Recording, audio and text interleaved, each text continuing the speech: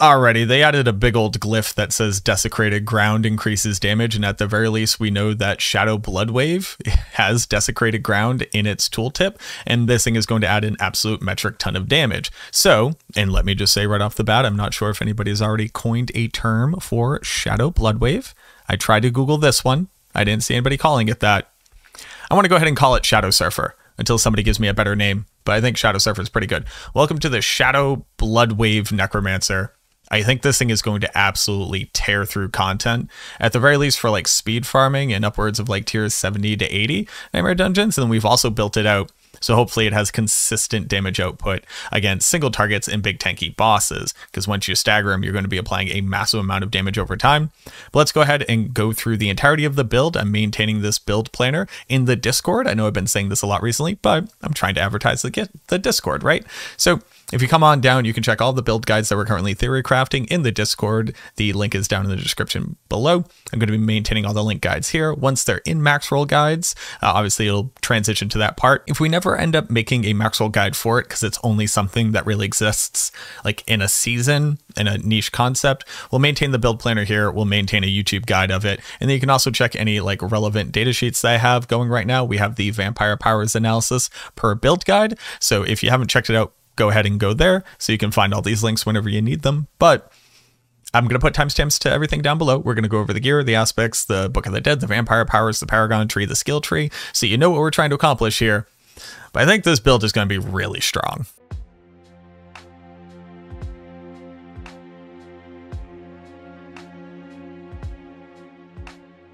So the primary conceit of the build is the fact that there's always been this kind of Shadow Blood Wave thing that existed inside of the meta that everybody just kind of said like, yes, it's something, yes, it's good, it does stuff, but what does it really do? And we really want to capitalize on the new glyph that's coming in Season 2 called Desecration. Desecration says for every 5 willpower they have within range, meaning at a maximum bonus of 54 willpower in the Paragon tree, you're going to increase your desecrated ground damage by basically 60%. So just real quick napkin map, that means about 600% additive damage for desecrated ground effects. And as far as we can tell, there's only 2 definite desecrated ground effects in the game that actually say desecrated. There is Boots of the Empty Tomb with Sever, and then Ultimate Shadow with Blood Wave. There might be things for Blighted Corpse Explosion, might be things for Blood Soaked on Blood Mist, but until we get to clarify, we can't go any further. The second bonus of it is while you're standing in desecrated ground, you're going to deal 1.15 times your shadow damage. So you're going to get a new 15% damage multiplier just by standing on top of your shadow blood wave. So when I think about how the build is supposed to pilot, the basic concept is you're going to walk up to a group of monsters. If you don't have your might aspect active, you're going to hemo them one time with hemorrhage. You're going to toss on decrepify, which applies slow automatically, obviously the damage reduction as well, but this is going to be our mechanism for very quickly reducing cooldown. And then we're going to toss in Blood Wave. We're also going to take every single additive damage source that says damage to slowed, since that's one of the biggest total additive damage buckets that you can gain access to. And then this thing is going to rip through with the title aspect, dropping down 3 sets of massive desecrated shadow damage, as well as dealing shadow damage on impact, and then also dropping Blood Orbs. The reason why those Blood Orbs are going to be so important is because with Fast Blood, every single time we pick one up, we're going to reduce the cooldown by 1.5 seconds of our ultimate abilities,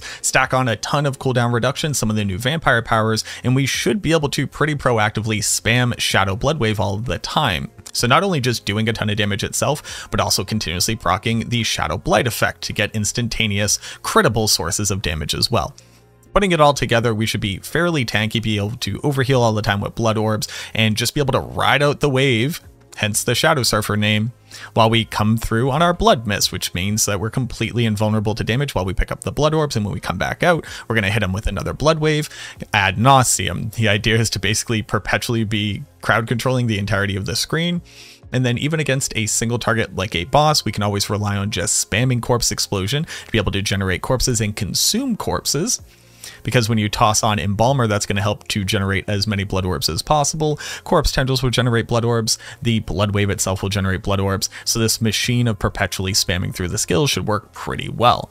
Now that you understand what the concept of the build is, let's go ahead and look at the skill tree and how we're maximizing it. It's pretty simple because it turns out that you have the exact number of points that you would need to max out the primary multipliers of this build. We're going with Hemorrhage because Hemorrhage says it generates Blood Orbs. On top of that, it gains an additional 20% attack speed for being healthy. And what this means is that we're able to proc a pretty decent lucky hit chance against a target like a boss, be able to not only generate corpses, but generate the Blood Orbs, which will then feed into things like Hued Flesh. So we get a massive recurring source of additional corpses. So even if the Blood Wave doesn't get us there, the Corpse Explosion will. Obviously maxing out Blood Mist because realistically, this is also kind of relying on the Infinimus package as opposed to just relying on Corpse Explosion as our primary damage output. We do have the activatable for the Blood Wave, and this means that it's going to be a lot more likely for us to be able to stay in Infinimus whenever we need to, generating corpses obviously, maxing out Corpse Explosion for its damage, turning into Bloody Corpse Explosion to work with the build. We're obviously going to be consuming a ton of corpses, so Fueled by Death on deck. We're also using Death's Reach. A lot of the stats that we're picking go into increasing damage versus distant targets, because I think with the constant knockback of Blood Wave, most monsters that can be crowd controlled should probably be getting pushed out of the close distance. If it turns out that you end up just like right in the middle of monsters all of the time, we would obviously want to swap over to close damage as well as swapping over to Death's Embrace. Obviously we're using Abhorrent Decrepify to be able to manage our cooldowns even further, and then Amplify for the additional damage multiplier. Corpse Tendrils, picking up Blighted Corpse Tendrils for more Blood Orbs. Whenever we engage a pack, we're going to be starting off with Blood Mist. Walking in, we'll have a corpse, we'll be able to Corpse Tendrils, pull everything in, miss through again, do the Blood Wave, etc. You might be noticing that we're not picking up a form of Vulnerable in the skill tree because we're actually going to get that from the Vampire powers. So just like Season 1, there's going to be some things that you can do with these builds just because the powers exist that you wouldn't normally be able to do on Eternal. And basically on Eternal, you would just sacrifice ever gaining access to the Vulnerable damage multiplier, which also means one of your Book of the Dead bonuses would just be completely dead in the water, but there's not a lot that you can do about that. Then we're going to go through and maximize everything in the Darkness tree, making sure to focus on Gloom as the best damage multiplier, Crippling Darkness for a huge amount of stagger against bosses, and then being able to ramp up our movement speed with Reaper's Pursuit as we charge through content. Obviously Blood Wave, Supreme Blood Wave, and then we're picking up Standalone, as well as Memento Mori, and then obviously Shadow Blight here. Now let's very quickly go through the gear. I'm not going to stop on every single stat here, but I'm just going to go through the things that you might not be able to pick up just immediately looking at the piece of gear. For the weapon, we're obviously going with the wand for the most lucky hit, and then for the damage types, again, we're going with distant enemies and slowed enemies. Being able to continuously apply slow and stun to the target with massive overlaying damage over times, I think we're going to be staggering bosses incredibly quickly. And then this is where we're putting on Ultimate Shadow, and you'll notice that I'm using diamonds for ultimate skill damage. I want to test out whether or not the ultimate skill damage here will actually work for the desecrated ground that's being left. You can always just go with damage over time gems here, which is what I think we'll ultimately move over to, and I don't think that any other gems are really worth your while of using. For the focus, since we're not able to generate barrier, you're going to notice a slight reduction in overall lucky hit ability. We're taking lucky hit, cooldown reduction, and then I put damage reduction from shadowed targets here because we can't rely on having barrier, so we do need to be a little bit tankier than the typical Infinimus build needs to be so that we don't just get one shot when we pop out a mist. Here's where we're putting Blood Soaked so that we can maintain our movement speed. Also, there is a chance that the Blood Mist, Blood Soak aspect also counts as desecrated ground. It'll depend on how these keywords are actually added to different skills. And obviously it's just a really good tool for being able to proc as many instances of Shadow Blight as possible. For the boots, there's actually a world where you could just be using the Empty Tomb boots to get the additional lucky hit chance and the additional damage reduction, but I do like stacking as much intelligence as possible since our Wither legendary node is going to proc off of intelligence, and we're going to be getting so much of it in our Paragon board. You'll notice I have over 1,000 intelligence on this build, so I would like to be able to get intelligence in all stats, and then of course the ranks to Corpse Tendrils to be able to reduce that cooldown as well, and this is where we're putting Ghost Walker. We're going to get that from Blood Mist, so huge movement boost there, and then also from Metamorphosis and the Vampire powers, but we'll touch on those in just a little bit. On the pants, damage reduction and Corpse Explosion, and then maximum life, and this is where we're putting Embalmer. So we're able to generate Blood Orbs at a good enough rate to be able to spam Blood Wave if needed. And then moving on to the gloves, you'll notice that we're not using Howl from Below. We actually just need one more aspect slot to be able to fit Title onto the very typical Blood Mist build.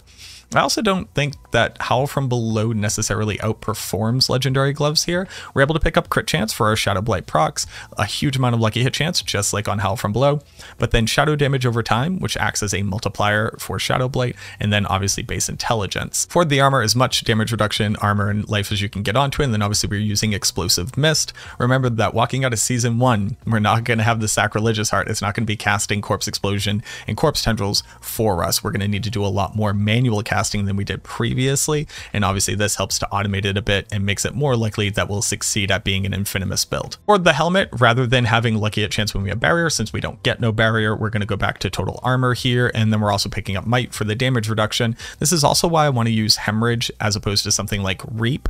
Reap is definitely great, but Hemorrhage allows me to gain 20% damage reduction from the edge of the screen when I attack a monster, whereas Reap requires me to be in melee range, and again, we basically want to be outside of close range on this build as often as possible, not only for our survivability, but for our damage output. For the amulet, Gloom, movement speed, cooldown reduction, and then again, I'm taking shadow damage over time. You could also put armor here for more survivability, and then we're slotting on Blighted here for the biggest overall damage multiplier for all of our stuff. Makes sense. We're still using diamonds in our jewelry right now without knowing exactly what resistances are going to look like, but as always, don't be surprised if this gets updated to like 1 ruby, 1 sapphire, 1 emerald, and then you end up putting 2 resistances onto your boots or picking up some more res in your paragon tree. For the rings, maximum life, lucky hit chance, crit chance, and then damage to slowed. You can also do damage to targets affected by shadow here, although I don't think that that's nearly as good. And this is where we're dropping aspect of decay to bump up our shadow blight as much as possible. And then for the second ring, this is where we're fitting fast blood so that we get the 1.5 second cooldown reduction on blood wave every time we pick up an orb. What it basically means is, like, with our vampire powers and the amount of cooldown reduction that we have and a single cast of blood wave, it should really only be like 5 to 9 seconds before you can cast it again, and that's not including anything from Corpse Tendrils, anything from Embalmer, and anything from Hemorrhage. I truly believe that when you put all these things together, you should be able to cast your Shadow Blood Wave once every 3 to 5 seconds, depending on the total density of monsters, with more density meaning more likely to cast it. For the Paragon tree, I'm not going to go into an exceptional amount of detail, but I want to touch on the glyphs that we're using in the boards, just so you can have an idea. Again, the build planner is in my Discord, link below. You can always check it out there and just copy it if you like it, or min-max it or change it the way that you would prefer to build it. In our starter board, we're going with Scourge, since this is going to be based off of intelligence. I do value the Darkness glyph over here in Flesh Eater at a higher value than Scourge, because always increasing my shadow damage means that everything is going to be more powerful, whereas Scourge is only going to apply to Shadow Blight, our Desecrated Ground, and our Corpse Explosion. You might go, well, that's basically all of your damage, and you're not wrong, but we do have other sources of shadow damage that I want to make sure is getting the biggest total boost. In the Wither board, we're putting Control. Obviously, this is great since it's going to get that free 1.1 multiplier when we have Slow to Target, which both Blood Wave and Decrepify does. And then once Corpse Tendrils comes down, it gives us the big 1.2 multiplier, and then a huge amount of additive damage. So the moment that we stagger a boss, we gain access to that as well. Building into Flesh Eater, I already touched on it, but this is where we're going to be putting Darkness as our biggest total intelligence board available. And then I do also build down to Stifle. I'm going to build into Damage versus Healthy and Damage versus Injured just a little bit, because getting such a big total additive damage bonus against 55% of the monster's total health seems like a pretty good investment of points. At the very least, if you're looking for more points, you could absolutely pull out of this node right here, but I just wanted to point out why I put it in there, because it's a little bit of an interesting choice. Coming out of the top of Wither, we're going to build into Scent of Death, and this is where we're putting Imbiber for another huge total additive damage bonus. Is over here, while it currently says Undaunted, the reason why that is because Desecration is a will node, and Undaunted is a will node, so I just want to be able to represent the choices that we're making here, but we don't care about anything else in Blood Begets Blood. I don't think it's worth it to build all the way around to get this Blood Orb multiplier. We just want to get the glyph socket. We just want to get as much will as possible so we can get the biggest total additive damage as possible there. So if you haven't seen the sheet before, basically I went through and I read every single power and I go, does it even work for the build at all?